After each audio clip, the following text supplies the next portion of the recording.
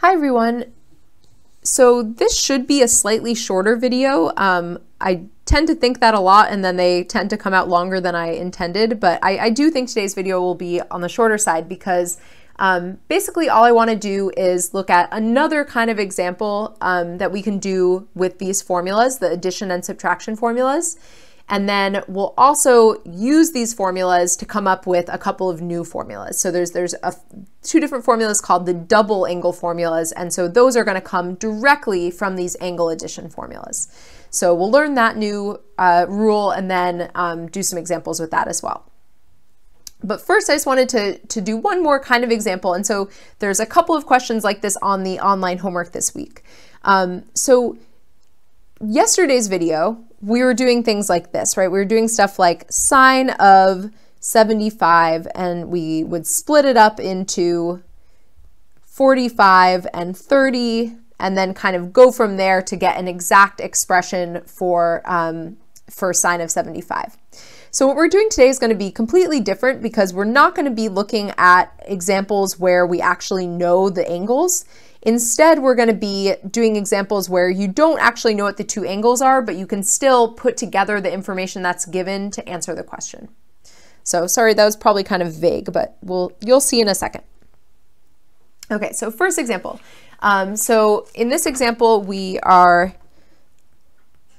looking at two angles, A and B.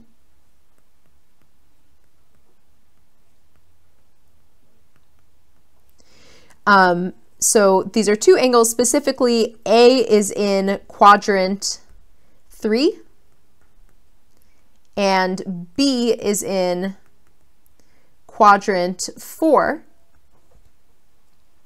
And specifically, these are angles such that sine of A is equal to -3/5, and cosine of B is equal to 2/3. And so the question that we want to answer here is we want to find sine of A plus B, and let's do cosine of A minus B. So one thing I just want to make clear in this question is that we never need to find A and B.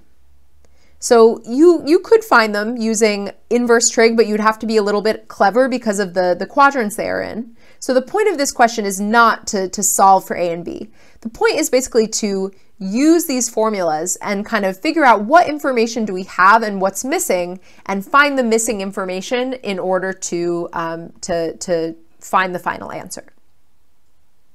So let's start with sine of A plus B. But really the information we need is going to be the same for both of them.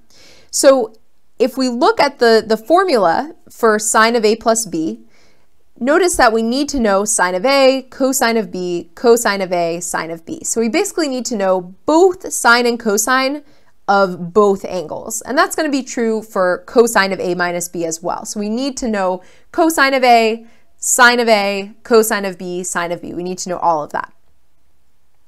So if we look at the information that's given, we have sine of A and cosine of B, but we don't have sine of B or cosine of A. So let's write that down. Like, what are we looking for here? We need to find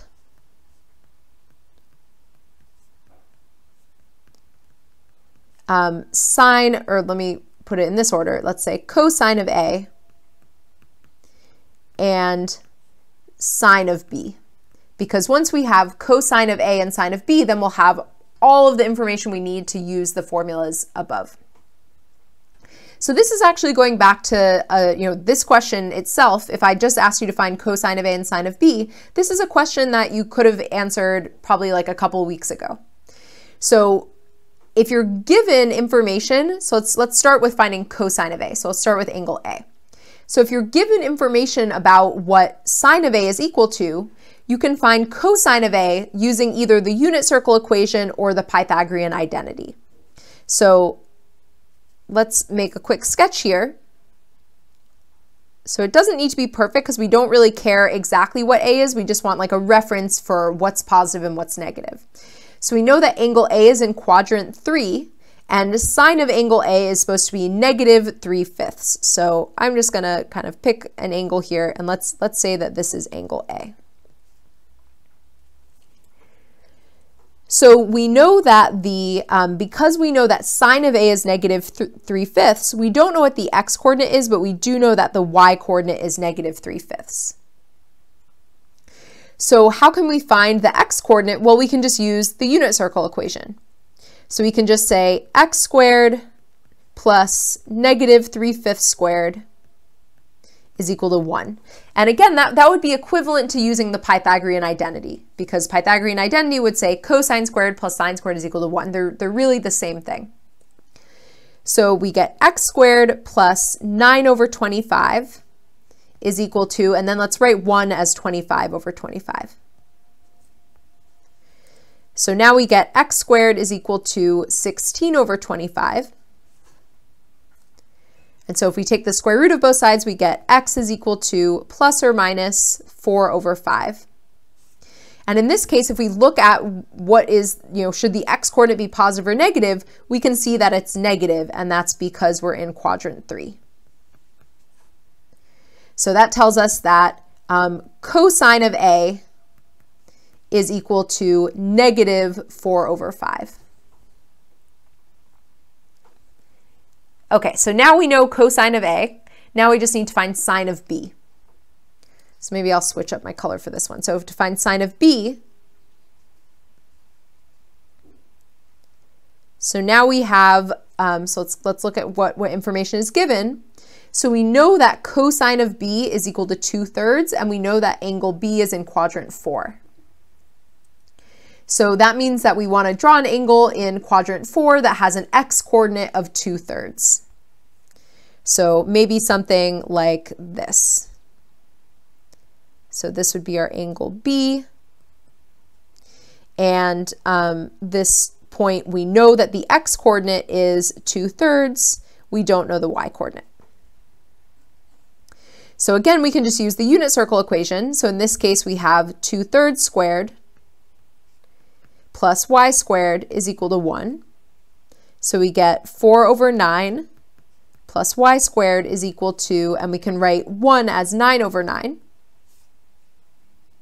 So we get y squared is equal to 5/9 if we subtract 4/9 from both sides.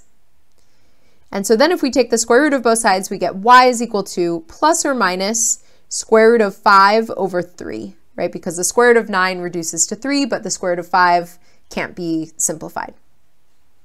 And again, it's going to be negative, and this time it's because we're in quadrant 4, and in quadrant 4, the y coordinates are negative, just looking at the picture. And so now we know that sine of B, because that's the y coordinate, is equal to negative square root of 5/3. Okay, so now that we have all of this information, let's write it down kind of in one place. So now we know that, so let's look at what we started with here. We started with the fact that sine of A was negative 3/5. So we now know that cosine of A was equal to negative 4/5. We were given that cosine of B was equal to 2/3, and now we just found out that sine of B is equal to negative square root of 5/3. So now to answer the question that was asked of us, we just need to kind of put these pieces together in the right way. So the first thing that was asked was to find sine of A plus B. So looking back at our formulas, sine of A plus B is you basically blend together sine of A cosine of B plus cosine of A sine of B. So we just need to put these together in the right way. So we start with sine of A, which is negative 3/5. Then we multiply that with cosine of B, which is 2/3. And then to that we add cosine of A, which was negative 4/5. And then we multiply that with sine of b. Did I say the right thing? So we did, yes, that's all that's missing. So we multiply that with sine of b, which is negative square root of 5 over, I don't know where that 4 came from, 3. So when we put these all together, we end up with negative 6 over 15. And then here we have two negatives which become a positive. So this becomes plus 4 times the square root of 5 over 15. And so altogether, we can write this as negative 6 plus 4 root 5 over 15.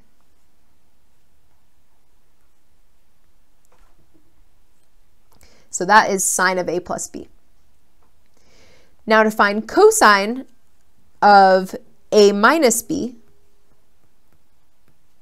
so how does that work? We're supposed to, for cosine, you kind of put the same functions together, right? So you do cosine of a times cosine of b. In the addition formula, you're subtracting. So in the subtraction formula, you're actually adding. So we're going to do cosine of a times cosine of b.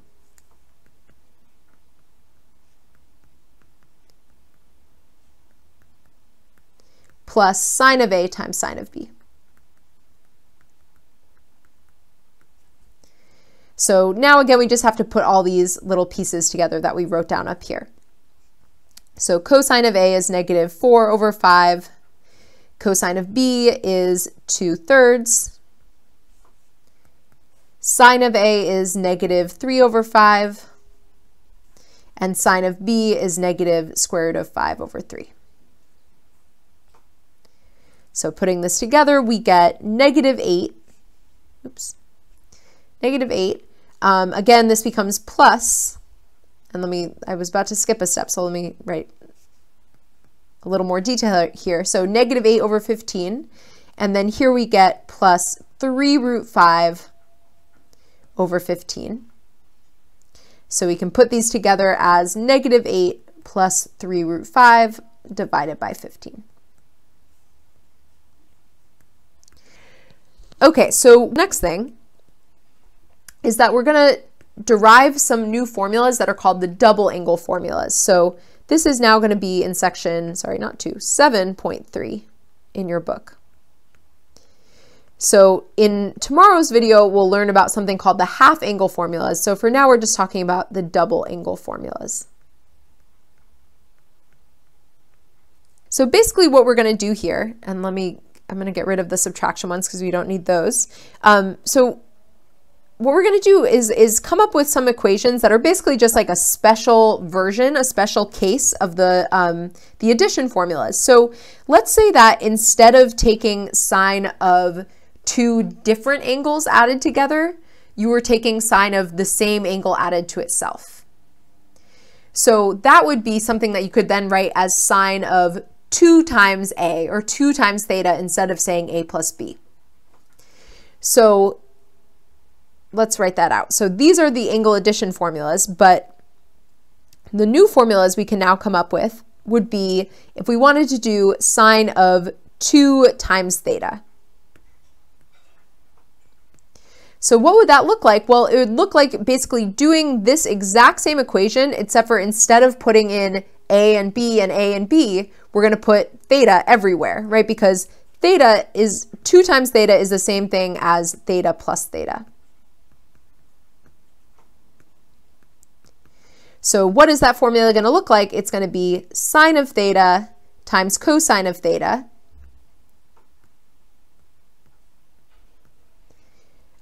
plus cosine of theta times sine of theta.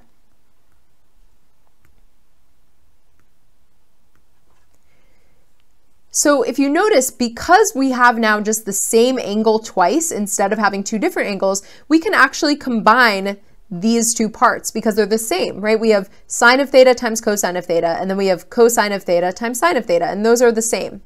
So we can rewrite this as 2 times sine of theta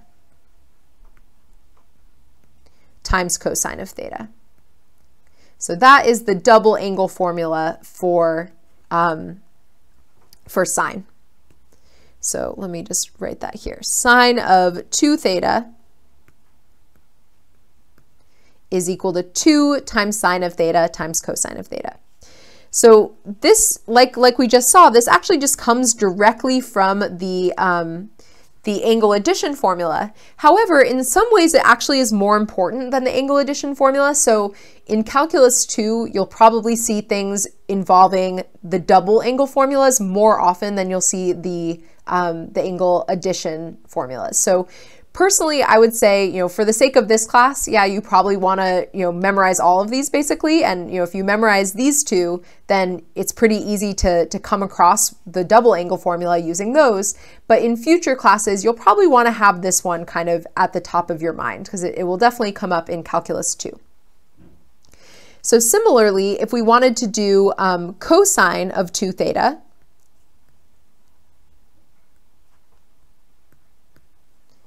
well, we could rewrite that as cosine of theta plus theta and use the cosine addition formula. So that would give us cosine of theta times cosine of theta minus, right? So the angle addition formula for cosine has minus, and then we have sine of theta times sine of theta. So again, because it's the same angle being plugged in twice, it will allow us to simplify it in a way that you cannot for the angle addition formula. So when you have cosine times cosine, another way of writing that is cosine squared of theta. And then when you have sine times sine, another way of writing that is sine squared of theta. And so this is what's called the double angle formula for cosine. So again, these come directly from the angle addition formula. So you don't really need to, I think at this point in the quarter, a lot of people, and maybe less so because it's an at-home class, but people start to get a little freaked out about how many things they feel like they have to memorize. I really try to emphasize in my videos the way that things are connected and say, well, look, if you just memorize this, then you don't have to memorize this because you can get it from this other thing. So again, this is a situation where you don't need to memorize all of these separately. I'd say if you know the 2 angle addition formulas, that will get you the subtraction formulas and that will get you the double angle formulas. So I'd, for now, just focus on having these 2 committed to memory. But like I said, in the future, you probably will want to be like extra familiar with these double angle formulas. Okay, so I want to just do like one example or 2 slightly different examples from each other using the double angle formula. So the first example is going to be similar to the one that we just did. So suppose that secant of theta is equal to -3/2. And suppose that theta is in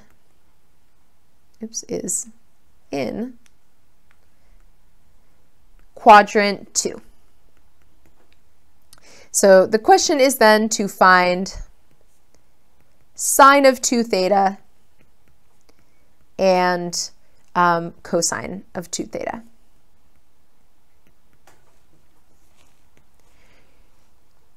Okay, so this is really similar to the example that we did a few minutes ago. There's one kind of complication, which is that we're not given sine or cosine. So we're not given what the x and y coordinate are on the unit circle. However, if we're told that secant of theta is 3/2, that tells us that cosine of theta is the reciprocal, right? Secant and cosine are reciprocals of each other. So instead of thinking of it as secant being -3/2, let's think of it as cosine being -2/3. So we want an angle in quadrant 2 that has an x coordinate of -2/3. So I'm just going to draw something here. So this is our angle theta. So we know that the x coordinate is -2/3 and we want to find the y coordinate. So this is actually going to be similar to the one that we just did in terms of the numbers because it's 2/3 again. But if we write this out, so -2/3 squared plus y squared is equal to 1. we get 4 over 9 plus y squared is equal to 9 over 9. We can subtract 4/9 from both sides and we get y squared is equal to 5 over 9. And so that tells us that y is equal to plus or minus square root of 5 over 9, or sorry, over 3. So again, looking at our picture, in this case, we can tell that the y coordinate is going to be positive, right? Because we're in quadrant 2. Okay, so now we know that cosine, so we already knew that cosine of theta was negative 2/3, but now we know that sine of theta is equal to square root of 5 over 3. So now what do we need to do? We need to find sine of 2 theta and cosine of 2 theta. So we're going to make use of these two formulas here. So for sine of 2 theta, we're just going to do 2 times sine of theta times cosine of theta. So sine of 2 theta is equal to 2 times sine of theta times cosine of theta, which in this case is going to be 2 times square root of 5 over 3. So just putting in our values that we found, times negative 2 over 3. And so if we multiply these together, we're going to get negative 4 times the square root of 5 divided by 9. So that is the value of sine of 2 theta. And then if we want to find cosine of 2 theta, so that was the formula. So remember how cosine, if you look at the cosine addition formula, the cosines are together and the sines are together. And so that results in the double angle formula, the fact that you're squaring. So we have cosine squared of theta minus sine squared of theta.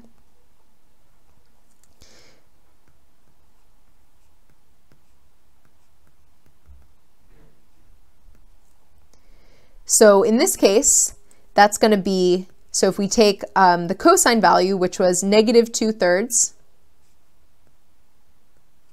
and square that, and then from that we subtract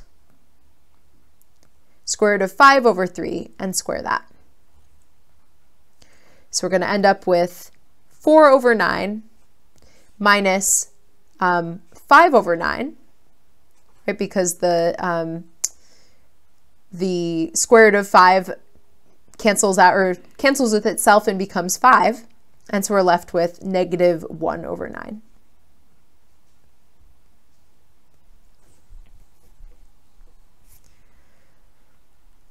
All right, so one more short example I just want to do of just kind of another thing that we can do with the double angle formula, because the double angle formulas, again, they are important to know, but we can't really do that many examples. Like, for example, if I asked you to find sine of 120 degrees, you don't need to write it as 60 plus 60 or 2 times 60 because you already know how to find sine of 120. So there really aren't good opportunities the way there were with addition to calculate actual angles. So you have to be kind of creative to come up with good questions involving the double angle formula. So the last example I want to look at is kind of going back to what we were doing earlier in the week. So I want to show that sine of x plus cosine of x squared simplifies to 1 plus sine of 2x.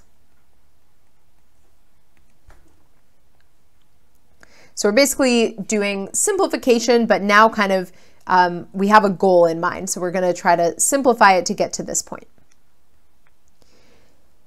So how would you multiply something like this out?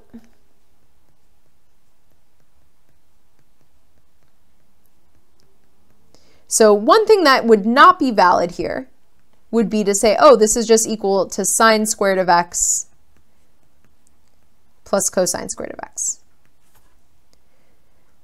So why isn't that valid? Well, it's never true that a plus b squared is equal to a squared plus b squared, right? It doesn't work that way. What we need to do instead is FOIL it out, right? Or distribute and kind of multiply it with itself. So we want to multiply together sine of x plus cosine of x times sine of x plus cosine of x. So if we multiply these two things together, we get sine squared of x plus sine of x times cosine of x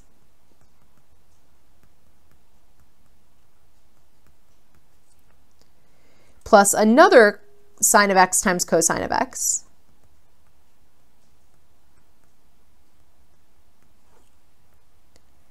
plus cosine times cosine is cosine squared of x. Okay, so let's combine what we can. So, right, we have 2 sine of x times cosine of x's, and then I'm just gonna, to kind of be clever, I'm gonna move this cosine squared of x closer to the sine squared of x. So I'm gonna rewrite this as sine squared of x plus cosine squared of x plus 2 times sine of x times cosine of x. Okay, so now maybe we can see how our final answer, where it's going to come from. So where does it come from? Well, we know that the Pythagorean identity tells us that cosine squared plus sine squared is equal to 1. And then we just learned the double angle formula for sine. And scroll back to it because I don't expect you to necessarily have it committed to memory yet. So is this one. So 2 times sine of theta times cosine of theta. So basically here we have the double angle formula. And so putting those two things together, we get 1 plus sine of 2x. And that's exactly what we were supposed to come up with, right? We were supposed to show that it's simplified to give us that. All right, so that is it for today's video. And then so today's worksheet will probably be pretty short because like I said, there just aren't that many questions that we can do with this stuff. And then tomorrow's video will learn a new formula. I know there's a lot of them, but also coming from these same formulas. So it's also kind of derived from these formulas. That is called the half angle formula. All right, so I will see you next time.